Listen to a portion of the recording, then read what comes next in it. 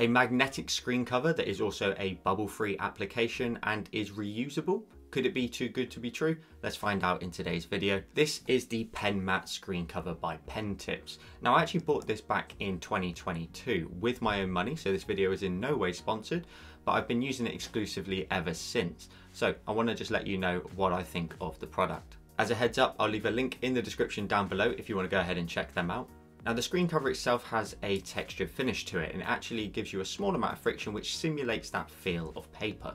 The texture feedback on it is actually very minimal, which I actually quite like. It's just enough friction to make you feel like you're not drawing on glass, which we all know sucks. There's a cutout at the top of the screen cover which allows for the Face ID and any of the sensors at the top of the iPad, and the actual screen cover is a tiny bit smaller than the screen itself, so you shouldn't have any problems if you apply any cases. I take mine, for example, in and out of my Sketchboard Pro all the time and I haven't had any problems with it coming off. The real magic though is in the two black strips that you'll be able to see down either side of the iPad, and that's where the magnets are housed, and they align directly to the magnets that are actually built into the iPad as well.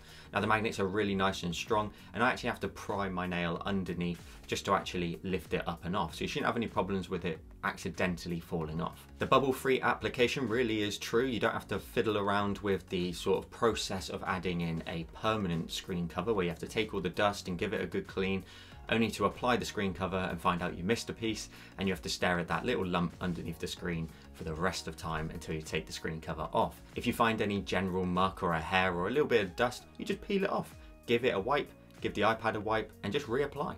Now I think this is actually really good for two groups of people. If your primary use for your iPad is drawing, you're going to love it. The texture finish is great, you'll really enjoy the experience of using it. If though you are a user and your primary use is not just drawing, you're also likely to use your iPad to consume content from your favorite creators, then potentially this is the screen cover for you. You can peel it off and enjoy the wonderful display that the iPad has, but then when you want to get to drawing, you can just pop it straight back on.